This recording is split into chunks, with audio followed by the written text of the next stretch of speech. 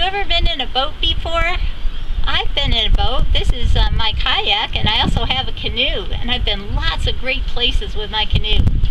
One of the things I really enjoy about canoeing and kayaking is seeing wildlife that God has created. Once I went on a big trip up to Algonquin, Canada, and I saw a heron that was going right in front of my canoe. And then later on I saw a moose in the water and watched it for a really long time. That was really fun. Another place I've been is Claytor Lake at my brother's house. And there I saw a green heron, and then I saw some turtles and some other really cool things in the water too. And I've been to Dryden Lake, maybe some of you have been there, and I saw some ducks. And then at Stewart Park I saw an osprey, and that was really cool. What other kinds of animals live near the water? Let's go on a canoe ride or a kayak ride today and see where we can find some of my Beanie Baby friends that live near the water. Are you ready for a kayak ride? See if you can find some of my Beanie Baby friends that are hidden. Oh look, did you see the dragonfly sitting right on top of the kayak? And there's a mosquito. See if we can find some more Beanie Babies. Whoop! Who is that? There's a beaver. He lives near the water. What's this guy? Whoop! There's a little pelican. Oh, that's a sea turtle. Did you see the frog? How about the whale? Did you see the whale in the water? Oop, there's a duck. How many of these did you find? This guy looks kind of like a heron or a big bird of some kind. There's another frog. Did you see the bright green frog? There's a penguin. Did you see him? This looks like an alligator. Gotta watch out for them. And then here's a teeny tiny little crab. He was hard to see. How many of those Beanie Baby friends did you find? Did you have fun finding my Beanie Baby friends? Well, now it's time to go fishing. Have you ever gone fishing? This is my fishing pole. And I'm going to go fishing right now. Here we go. Have to be really patient when you're fishing. And really quiet too. Don't talk too loud. I think I got a bite. Let's see what it is. Oh, what is it? Oh, look at that. Look what I found. It's a beanie fish.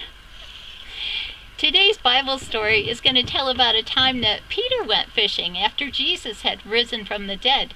Do you remember the miracle of how Jesus rose from the dead? Do you remember who Peter was? He was one of Jesus' disciples. My Bible gives this story the title of Jesus and the Miraculous Catch of Fish. See if you can figure out why. This story is found in John 21, verses 1 to 23. Today I'll read the story from my First Study Bible.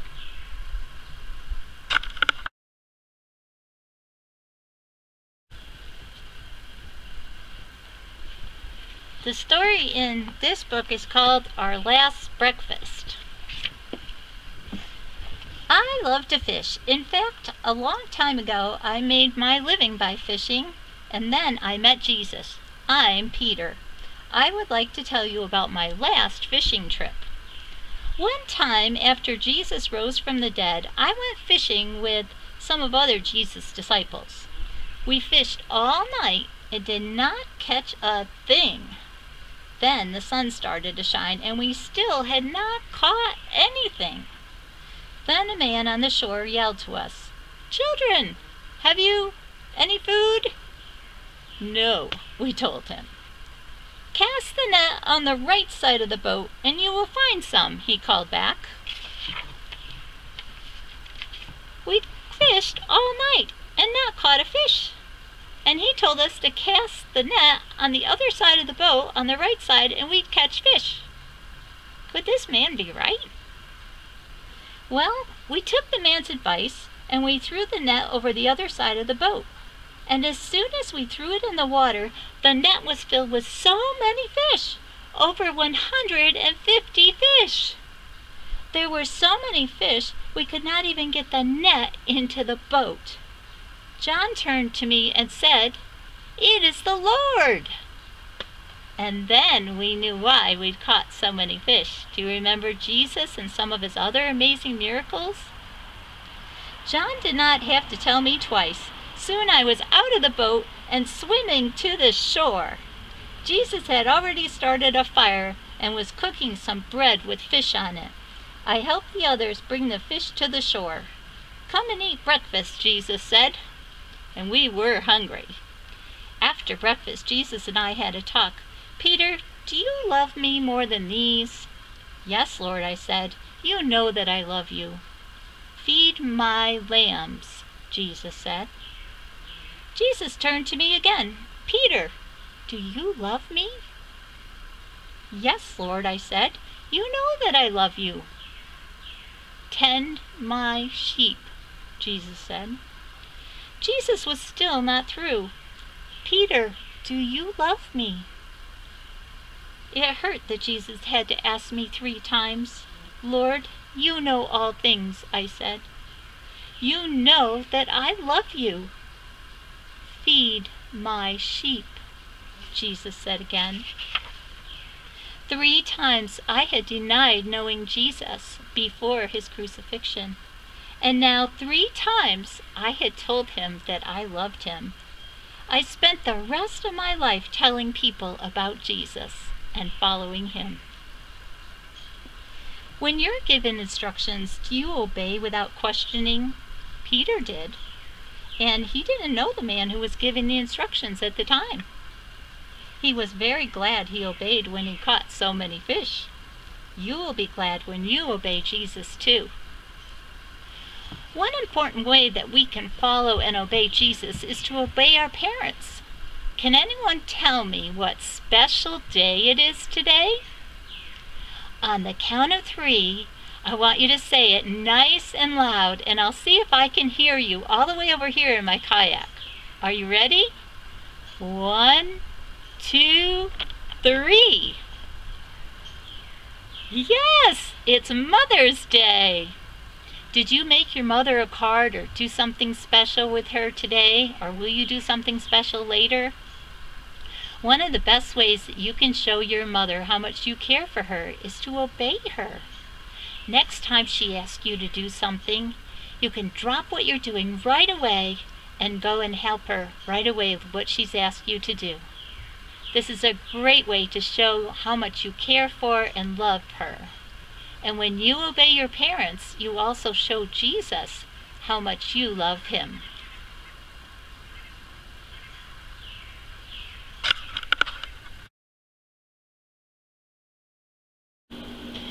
Now I'm in my house and I got away from those black flies. That's the one thing about going in a canoe or kayak. Often you deal with things like flies and mosquitoes. But it's worth it all just to be able to be out in nature and see God's wonderful creation. Well, now I'm going to ask you some questions about the Bible story.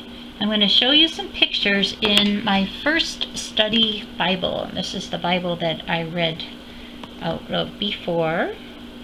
My first study Bible, exploring God's Word on my own. So I'm going to show you some pictures that will go along with this review session, and they will give you a little hint about what the answer might be. So you can pause the video after each question and tell your answer to your parents. The first question is, who was Peter?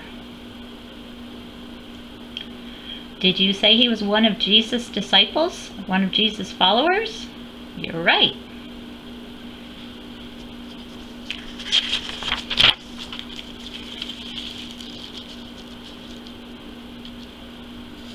What happened when Peter and the disciples fished all night?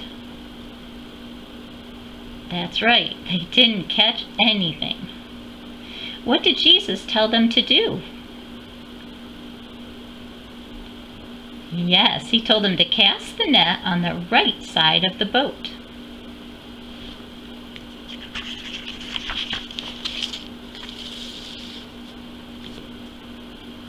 How many fish did they catch?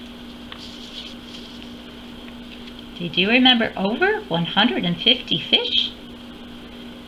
What category does this miracle fall under? Yes, that was a tricky question. It's power over nature. It showed that Jesus has power over nature in this amazing miracle.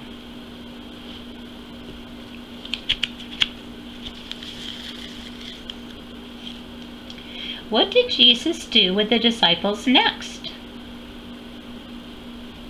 Yes, he cooked breakfast for them.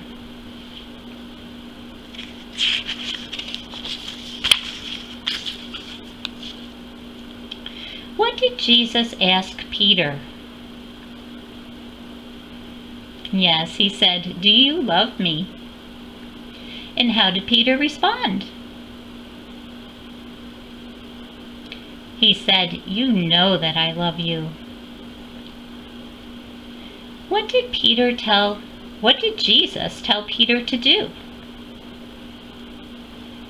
He told him to feed his sheep, and then later on told him to follow him. What two things did Jesus tell Peter?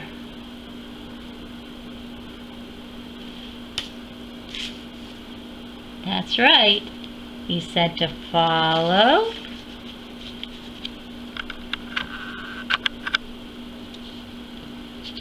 and to feed.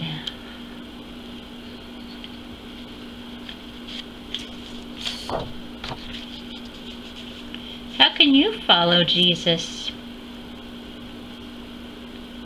Well, you can do the things that please God, like reading the Bible, praying, obeying His commands.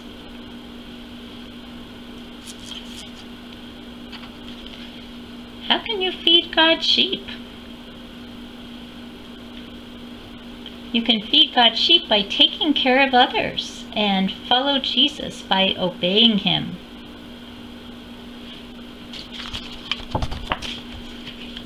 You did a great job answering these questions. Here's a picture of Peter following Jesus. So now we're going to take a look at our Bible verse for today.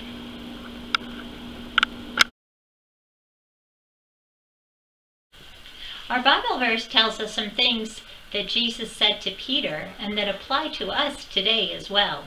I'll read it to you and then you can say it with me. You ready? Do you truly love me? Feed my sheep. Follow me. John 21, 16, 17, and 22. Okay, now you can say it with me. Do you truly love me? Feed my sheep. Follow me. John 21, 16, 17, and 22. Do you love Jesus? I sure do. I don't know about you, but how do you think that we can feed God's sheep? Well, I don't know about you, but I don't have any sheep at my house. My neighbor does though, and I've noticed that those sheep eat a lot of grass in their yard and they eat a lot of hay. And that my neighbors have to spend a lot of time and energy to take good care of them.